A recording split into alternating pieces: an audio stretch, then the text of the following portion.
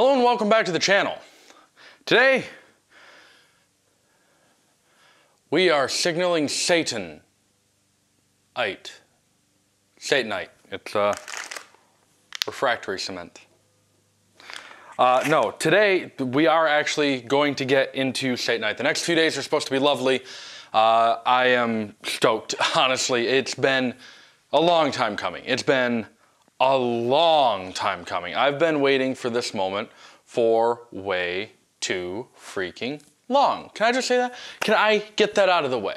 If you don't know me, my name is Steven, and I'm building a forge. Last video you saw, hopefully, if you didn't, card in the upper corner, I made and finished my forge table. That is a table, a stand, whatever you want to call it, that my forge goes on top of so that it's at a decent height for me to put things in and pull things out of.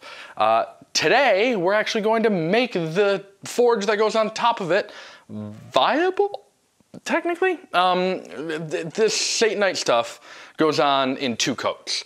So the first coat here is going to be just the preliminary. It's not the end-all, be-all. It is one of 2 steps, potentially 3, but one of 2 steps, really. Because the third one is repair as it cracks and splits, which it will do, because this is, the liner of the forge is a consumable resource. So, what we need is a bucket,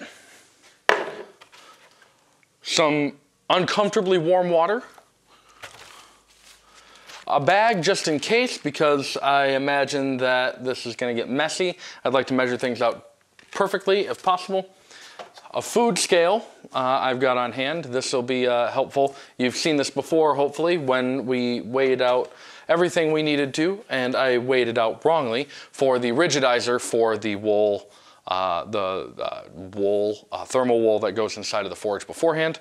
And I've got all of the refractory that I need for this phase. I also have the instructions here, which I've read a number of times, but there's a lot there and it's hard to remember it all. So I will be referring to the instructions. If you're curious about what forge this is, once again, as I've said in the past in videos, I'm not sponsored by them, but this is the Mr. Volcano Hero 2 forge. It has 2 burners, and it comes with all the steps and everything you need to know about building your forge the way that it's meant to function.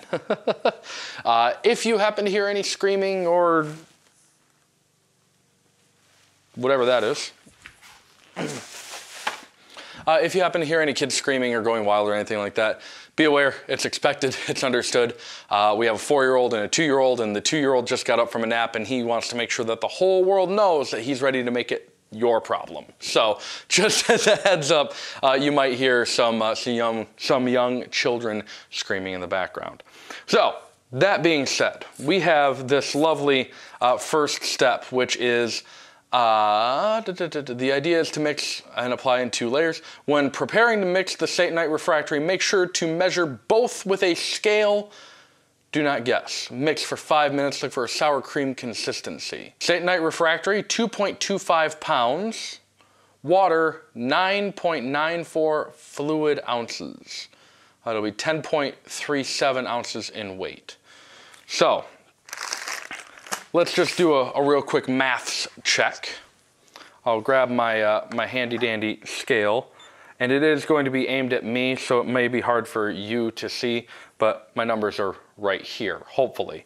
So the first one is going to be 12 ounces,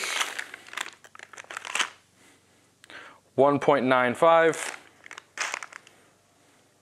that is 2.63.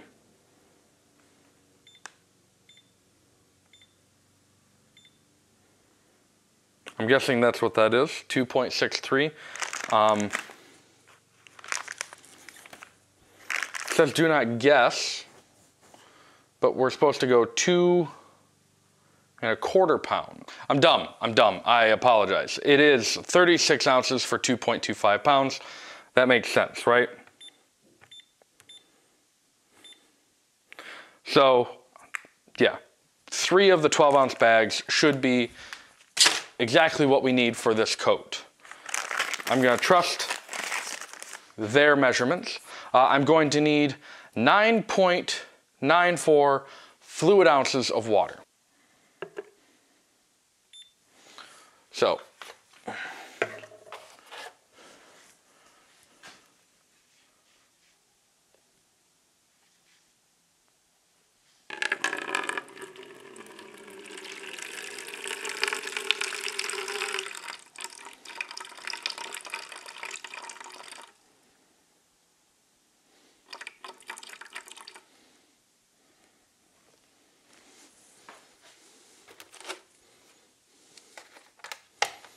I don't have an incredibly accurate scale. I've got 9.5 ounces. That put me at 9.4 ounces, and I was at 9.5. I imagine that that puts me close enough. I don't have something that's gonna measure oh wait, no, I need 9.94, not 9.4. This is why we double check. 9. See, that's too much. Yeah, I can't have that. That's just too much water. We're gonna take out capfuls at a time. We're gonna call that good. That's 9.9 ounces of water, right? 9.9 ounces of water. It says 9.10. In the interest of science, we'll call that good. 9.9. It was at 9.10. Or 9.10, wow, Steven, come on. It was at 10 ounces, it's not any longer. So I was gonna say 10 now, of course, because I moved it, but it was at 9.9. So that's gonna be just fine for the amount of water. Now I have 32 ounces here, or I'll have 32 ounces of prime real estate. No, 32 ounces of the Satanite refractory. I've got some gloves, I've got this bucket, and here's the thing. I'm really nervous right about now. I'm honestly super nervous because once you start, you don't stop until it's done, done, done. So I do need my respirator on because this stuff, once it's in a place, and I'm hoping it doesn't destroy my camera equipment. Hopefully you'll be able to hear me through all of this. Check my mask for any spiders or anything like that. That would not be a fun time.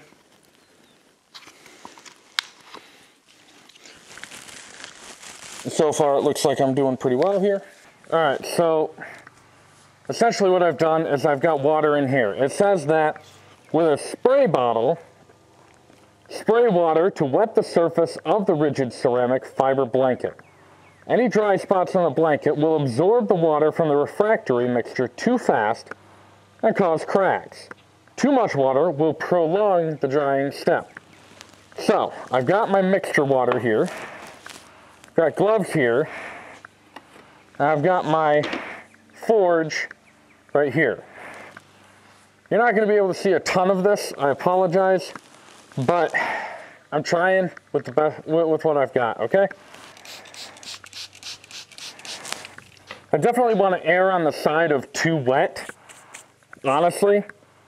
Any dry spots in the blanket will absorb the water from the refractory mixture too fast and cause cracks. Like, okay, well, what do you consider too wet? Y'all over at Mr. Volcano need to tell us what too wet is. Apply the mixture using a brush to cover all exposed surfaces of the blanket. What? I don't have a brush, well, I might. Like, what does that mean? Like, apply it with a brush. I can't think of a single brush that this would go on easily with. I've gone through a decent amount of water. I think we're pretty damp here. I think we should be okay. But it's time to start mixing the refractory. And I have the respirator on specifically for the pouring of the refractory because I don't want to breathe it in, right? Like, that would be worst case scenario right there.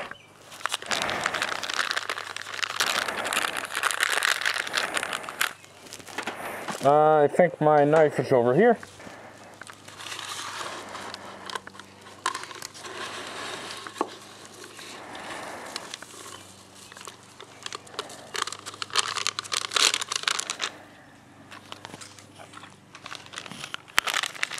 I know you can probably see that dust coming off of there.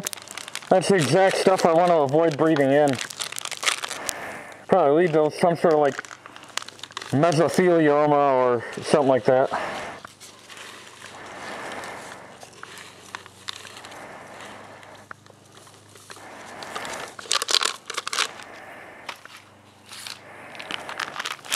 Last bag.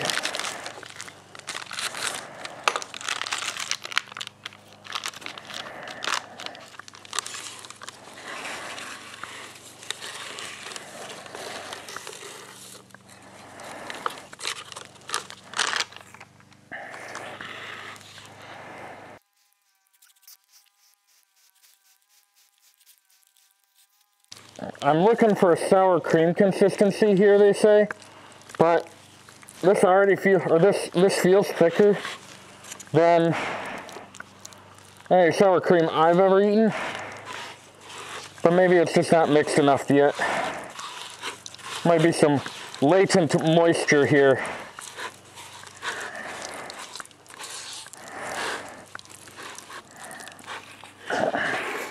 I don't know how well you're going to be able to see this, but it's pretty gloopy.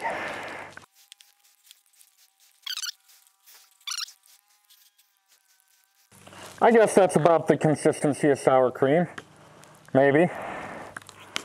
Like maybe an artisanal sour cream or something like that. I don't know. Is that even a thing? We make Dijon sour cream. I love sour cream, for the record, but the idea of like a Dijon or like a bougie soured product, like, dude, y'all already have cheese, you already have wine. Let the sour cream people be. I'm just saying, like sour cream gate, maybe it's a thing. This is looking pretty good, actually. This has some staying power. I could trust this to stay up in my forge, I think. I think we're ready to apply. It says to apply with a brush. My hand is the brush. And my mind is the artist. So we're going to take this. Okay. Yeah, use a brush to cover all exposed surfaces of the blanket. So the idea here is really just that we're going to put this in. Oh, baby.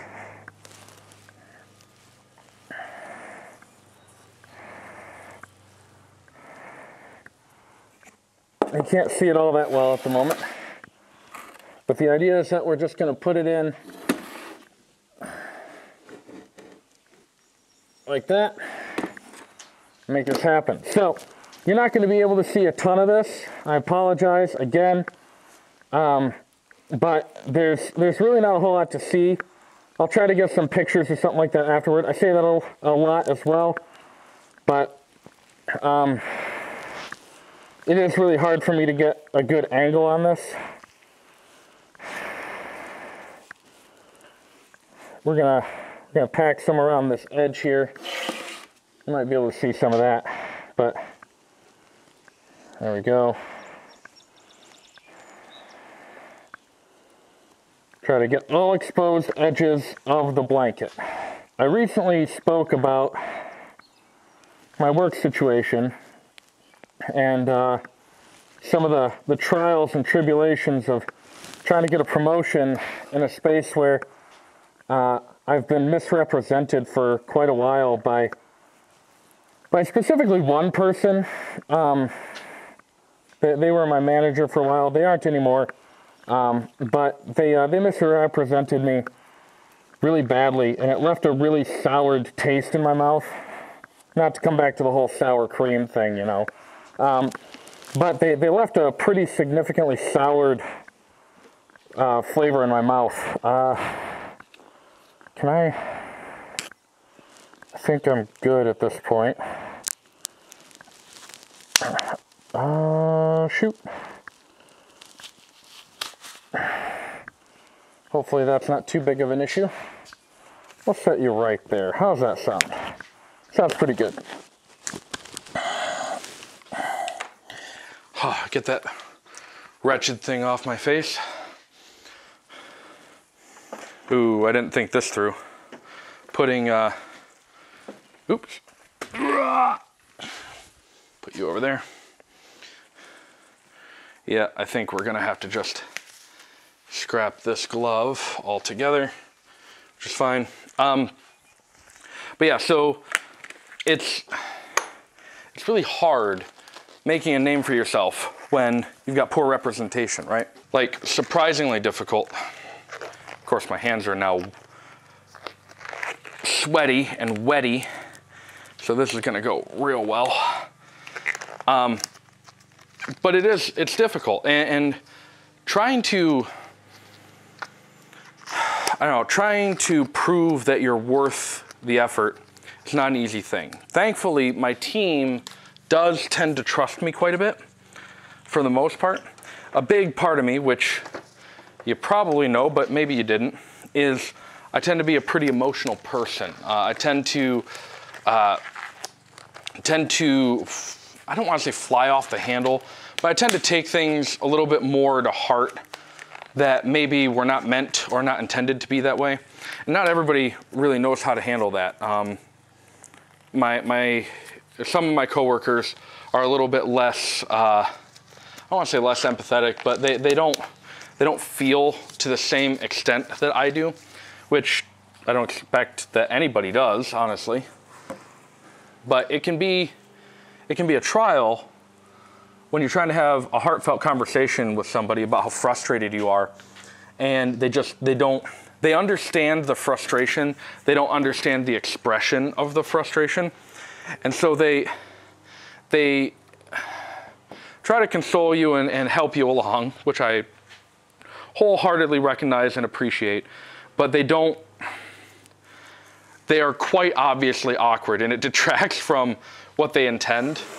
It detracts from them trying to comfort you, because they just don't have that capacity, or they don't recognize what that kind of capacity is or what it takes, you know? And so I've tried over, especially the last few months, but I've tried really hard to try to curb not my emotions, but my expression of my emotions in such a drastic way. I try to be a little bit more tactful so that people can understand, yes, I am still upset. Yes, I am very frustrated. Yes, this is not fixed and nothing has changed, but you need to know, or you need to know that I am frustrated and I'm upset with it. However, it is not the end of the universe. I have historically gotten real salty about things very, very easily. And that's not the best way to go about it, but it's kind of part of who I am. And I'm trying to stop saying, woe is me, all these problems, this sucks, this is Armageddon.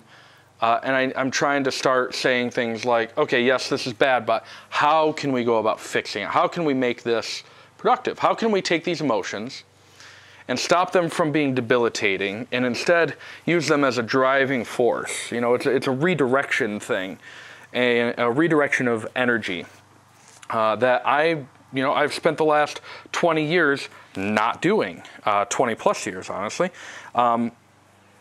And so to take it on and to try to make myself kind of convey that message when that's not at all who I've been for most of my life, it's hard. It's real hard. It's completely retraining my brain to handle things in a way that I've never handled things before. I think our edge is looking okay here. Got a couple of little bits that need to be tidied up. There's that. I'm trying to use the clean part of my hand to scrape the excess away that's building up on the outside as I force this all through. Let's move that. My hope is that I'll be able to get this side done from edge to center, and then I'll move over to the other side and hopefully make that make the same changes. I want to make sure I'm getting up underneath of there though. That's going to be a little bit of a problem area otherwise, because there's an obvious lip there. Make sure we don't have any pink really showing through. Pink being the fiber blanket underneath. Do a little bit of sliding here. Apply hopefully relatively smoothly.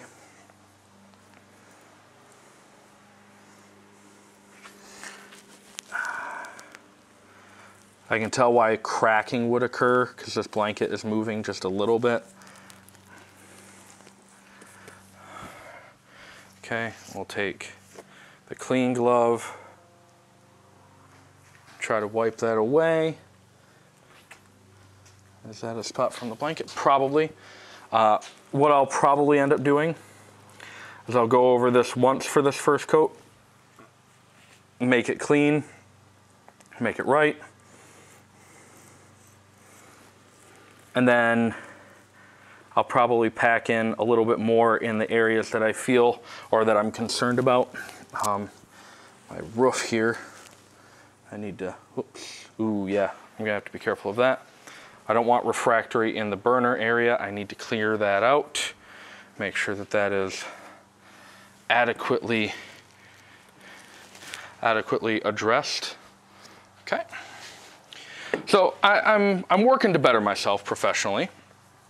Not always the easiest thing to do, especially when you're riding the coattails of thinking you were going to get a promotion, or being told that you were going to get a promotion, and then being told, we just don't think you're ready. You know, honestly, probably wasn't. Probably am not. From a domain point of view, my frustration comes in with that, with the domain argument, you know, where you don't quite know enough about the company code base that we would prefer you have.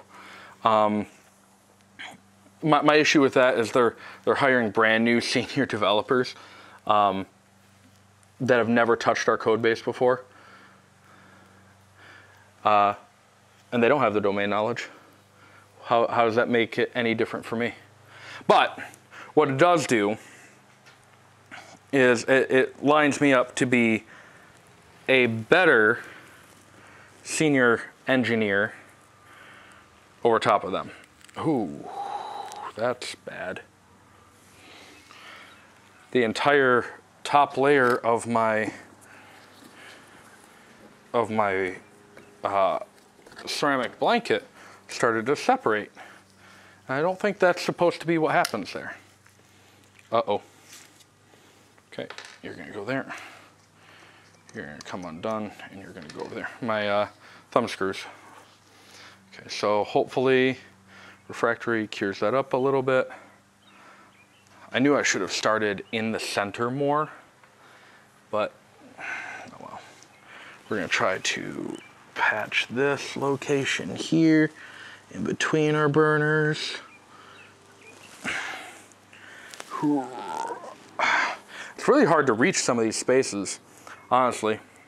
I don't want any harsh peaks on it if I can avoid them, because harsh peaks are going to trap heat, or they're going to attract heat, and they're going to become much hotter, much faster. Doesn't need to be perfect, but you know, it's my first propane forge. I'd like it to look nice before I go through and mess it up, you know.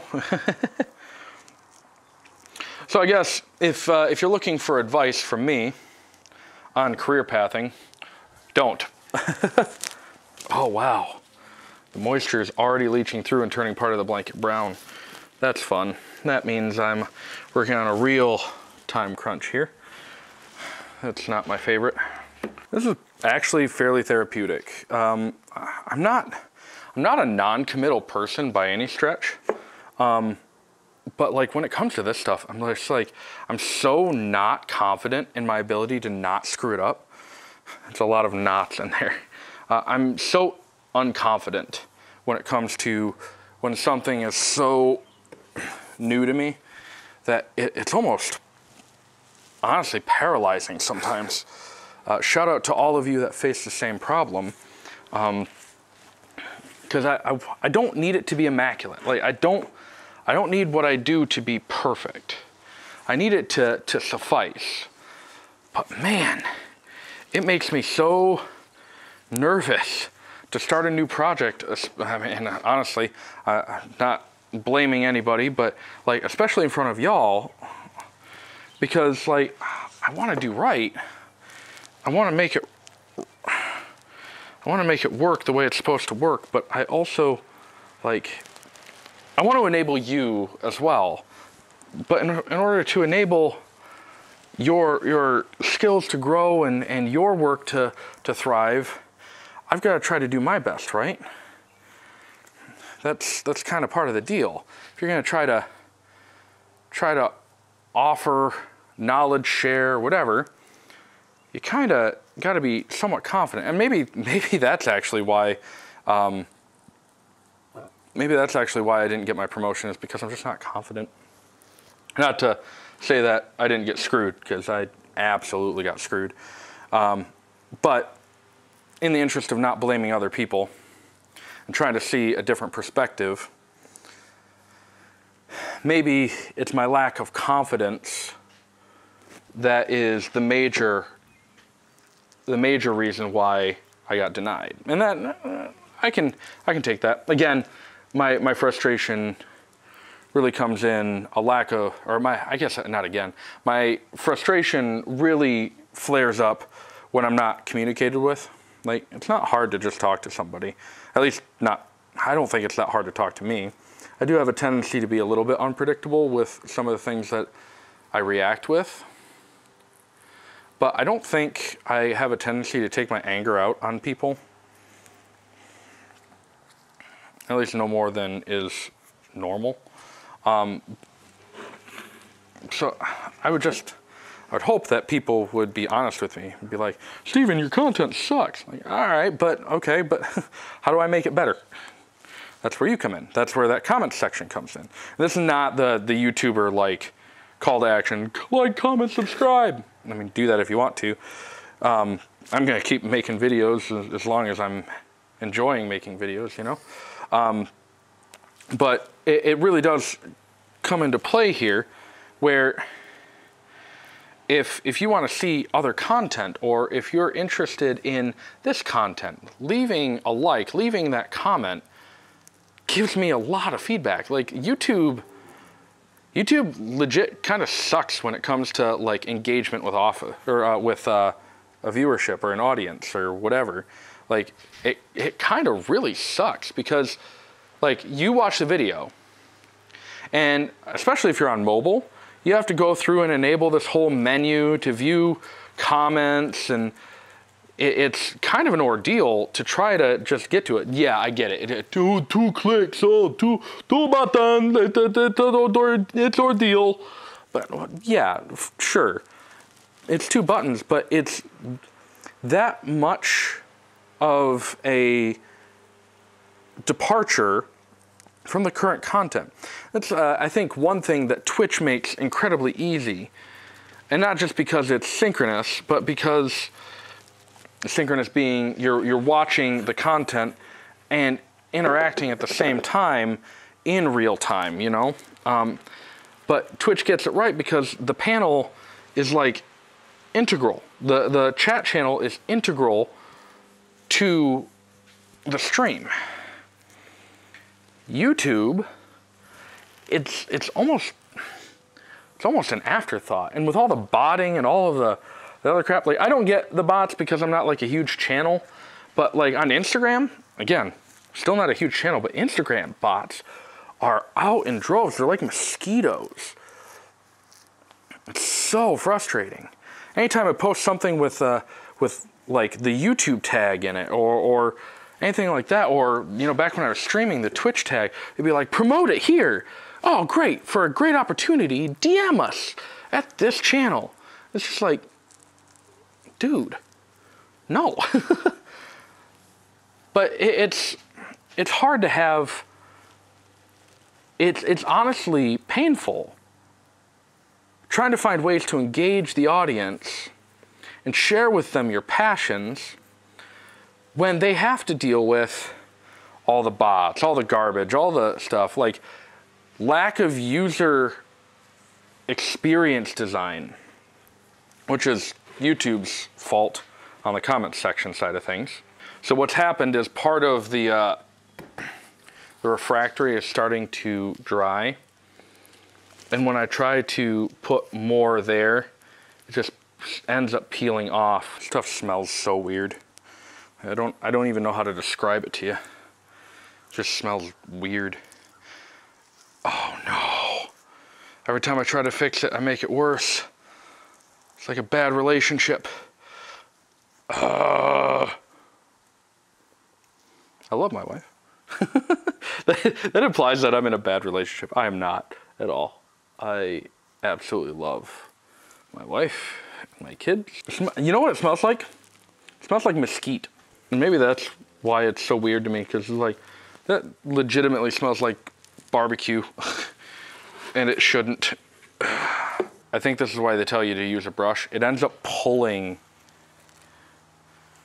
the refractory out of place, and it leaves a gap all the way down to the blanket, which really sucks. That might be what coat number 2 is for, though. Much better. I think we figured it out finally.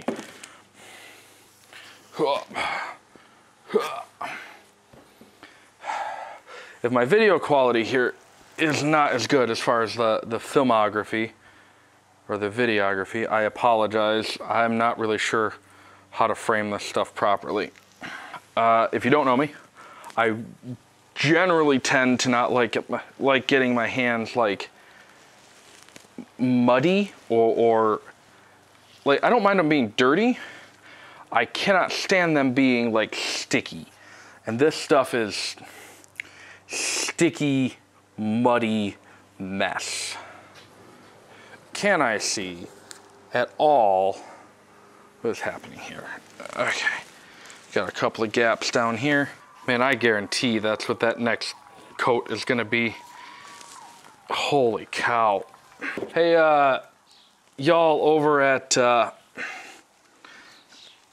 Mr. Volcano. I don't know if you have a video on assembling this. If you don't, you should make one. Because I don't know if I'm even doing this remotely right, honestly. There are places where the refractory is peeling out. And I don't know if this is supposed to be like super smooth.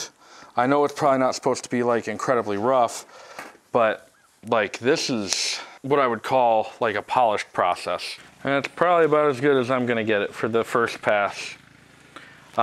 Push comes to shove, I do have a repair set or a repair kit for cracking that I could use for patching.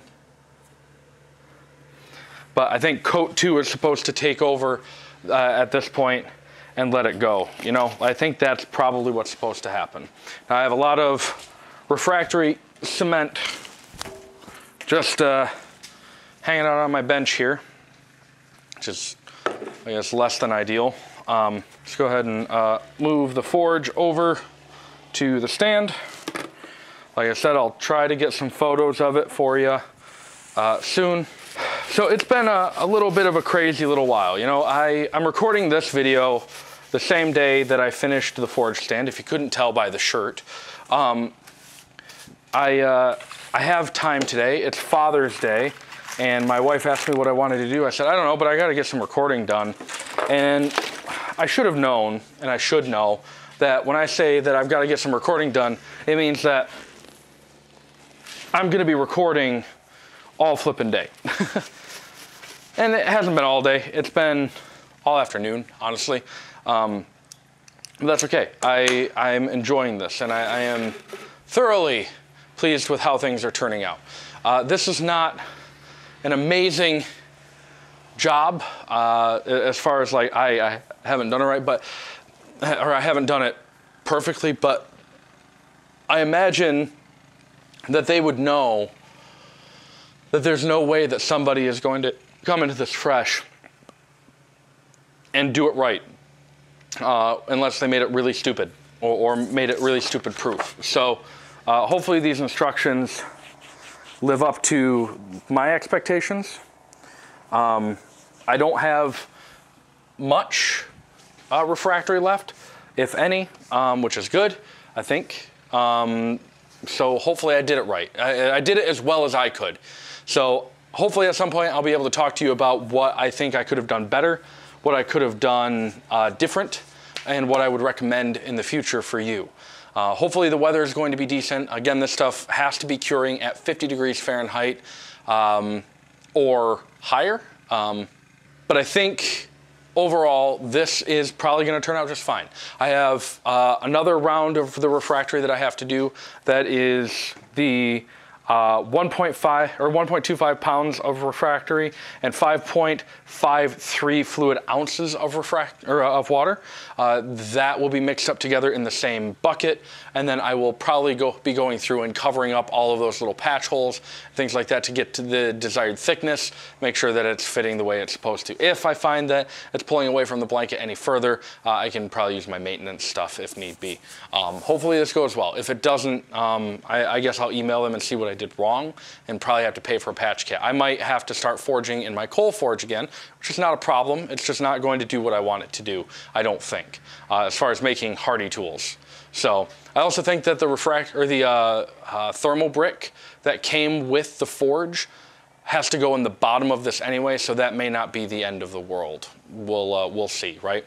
So yeah, hopefully we'll be forging soon, hopefully within a couple of weeks. I'm not gonna ask you to hold me to that because I don't know when I'll be able to forge exactly, but I'm itching to. I'm really itching to just start making things.